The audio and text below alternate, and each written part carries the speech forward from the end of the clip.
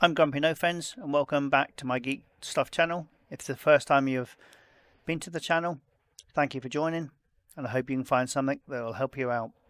So today I'm going to show you how to fix and also corrupt a USB stick or an SD card. So let's get to it. So first of all, we want to go into a command prompt with admin. So if you go down to your start menu and you click right click, you've got command prompt with admin. Now if you don't see this, you go into settings, go to personalization, go to taskbar, and here where it says replace command prompt with PowerShell, so if you have PowerShell, if we just slide it and we just right click on here, Windows PowerShell, so if you see this you just need to come into here and then turn it off, and now we're back to the command prompt, and then just go back in once you're done to turn the feature back on. So if you want to go command prompt with admin,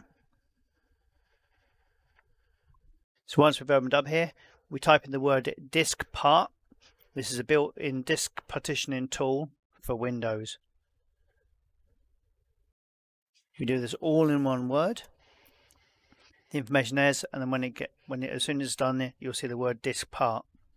Now what we type in is list disk, and then it'll list the disks. Remember to do the space between there, otherwise I'll show you what happens if you don't.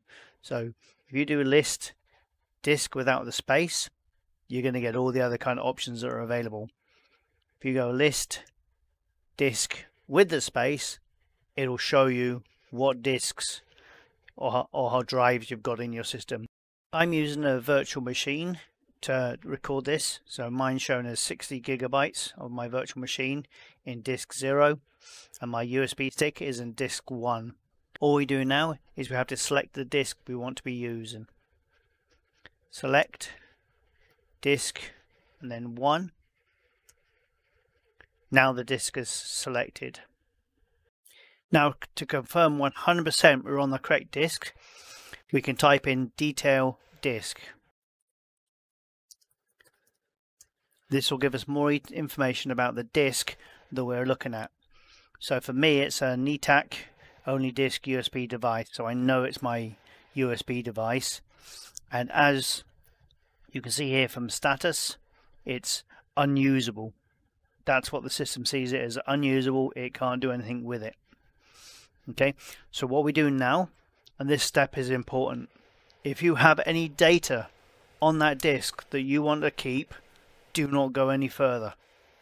Use a recovery software to try and see if you can recover it, because once you format this disk, you are not going to get that data back. I've tried multiple forensics tools and recovery software, and none of them be able to recover just an empty folder with a simple text document in it.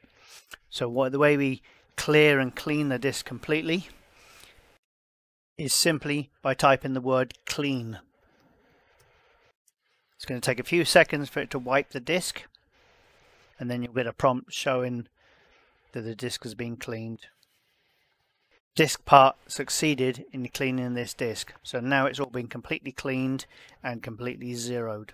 Now what we have to do, we have to recreate a partition on the drive. We do this by saying create partition primary to make it the primary partition. So the partition is now successfully being created. Now that we've created the partition, we have to format the disk. What you need to know is if it's under 16 gigabytes, you have to format it as FAT32. If it's over 16 gigabytes, you have to format it as EX-FAT. This is the same thing you'd use if you were using a Mac. That's the file format that it understands. You can in Windows as well format it as NTFS, but it depends on what device you're going to be plugging into. So like if I had my security cameras, it has to be exFAT. It doesn't understand the NTFS, just for example. So the way we do that is we type in the word format, FS for file system, equals For me, exFAT, and then this is an imperative part, put quick. If you don't type quick, then it's going to take a long time to format the system. This does a quick wipe, put zeros for everything, and then the disk is just instantly formatted. So you can see how quick that was done.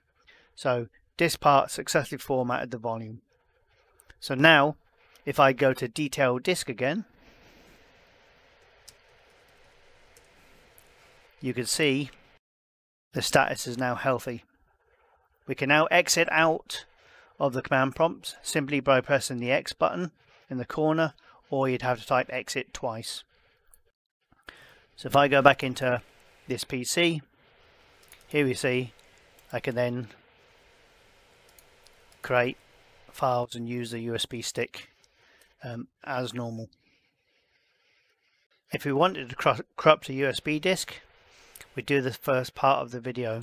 So go into command prompt, type in disk part list disk,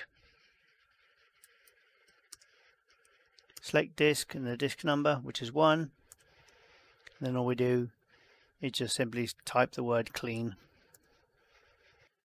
So now when we try and look at the USB stick, it doesn't recognize that there's a disk there, even though we can clearly see it's here. It just won't allow us to use it. Now why would we want to do this? I've heard on Reddit stories and some guides that people have done it where they've bought a USB stick and it was sold as supposed to be in super fast and all this stuff, and it would turn out to be a piece of garbage, and they wouldn't get their money back unless it was shown as being corrupt or defective. So they've gone in there, they've done to the clean part, corrupted their USB stick, sent it back. The people who they sent it back to confirmed that it's defective, and they sent them a replacement disk, or they gave them their money back.